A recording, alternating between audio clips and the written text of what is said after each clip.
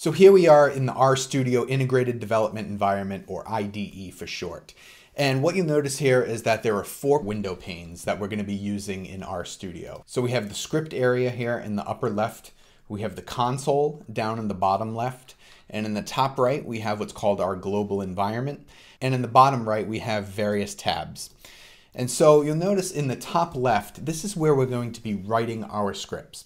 And the scripts are going to be executed into the console. So as an example, if I decide to add 2 plus 2, and I click enter, nothing will happen. Now, if I highlight this, and I don't necessarily have to highlight it, but I'll highlight it here, and then I click run, we'll notice what happens down in the bottom left-hand side in the console. We'll notice that the script was written 2 plus 2 with an executable result, and the answer is 4. So you'll notice that any scripts that you write in the script area will not necessarily be executed until you click run and it enters into the console.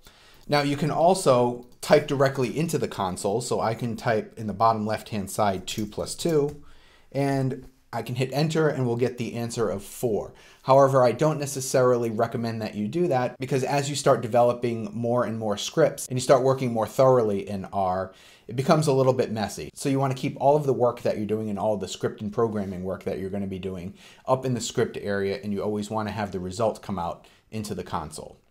Now the global environment over here on the right hand side is where it's going to give us all of our information in terms of all of the objects or variables that we've stored in our scripting work.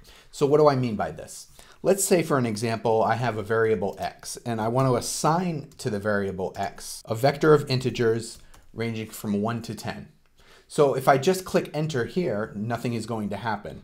However, I can highlight this area of code, I can click run, and then in the console, it's going to give us the executed command, x gets 1 through 10. So what that's saying is that the variable x has been assigned a vector of integers ranging from 1 to 10.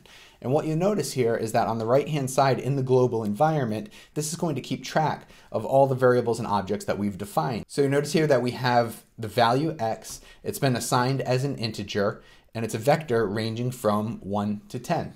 As another example, let's define another variable and we'll call it y. So we can assign y gets 2 plus 2. So I'll just run this code, and you notice what happens in the bottom console is that it shows us the executable code, y gets 2 plus 2. And we'll notice up in the top right hand side in the global environment, we have a new value that's been assigned. The variable is called y, and it gives us the answer of 4. And so you notice here that there's a very logical sequence of what's happening. In the top left-hand side, we have all of the scripts that we're running. In the bottom left-hand side, in the console area, is the result of running all of those scripts. And then in the top right-hand side is the global environment, which is going to keep track of all the different variables and objects that we have defined in our work. Now in the bottom right-hand side, we have various tabs. So we have all of the files that we can find on our computer. We have plots. We have the different packages, we have a help area, and then we have a viewer area. So let's come to the packages for 1 second. Base R comes with a variety of packages, and as we work forward and progress using R, we're going to be using different packages that have been developed by the R community to work on various problems and to execute various scripts that we may need to answer any type of research questions we might be having. And you notice here that we have the check marks. In order to use a package, it has to be checked. So what I could do is just check class, for example, so functions for any type of classification work we might be doing. I can click that, and then you notice that in the console we have a result, and it says the library class, and it's pulled it from the library, and now it's loaded into R, so we can use now any of the functions that are in that package. Plots as an example. So if we wanted to make any plots within our scripts, the results of all of those plots will come here. So first, let's define another variable that we might be able to plot. So I'm going to define another variable, and I'm going to call it z. So z gets another integer of, let's say, 11 through 20. Okay, I'm going to run z. So what's going to happen? It's going to be executed into the console, and then z is now going to show up in our global environment as it did before. Now we have z that showed up in our global environment. So let's say we want to plot x and z. So we could plot x and z. I'll run the code. It's executed in the console, and then you notice that a plot shows up right behind me. So let me move myself over for a second. And we notice here that we have Z is plotted against X. And now what we can do with this plot is that we can export the plot. We could save it as an image, we could save it as a PDF, or we could copy it to a clipboard if we want, and we can maybe copy and paste it into a Word document if we're working with a Word document. So we have a lot of useful features in the IDE environment, and it keeps it really easy to organize and keep track of all the work that we're doing within our project. Okay, I'm going to bring myself back over now.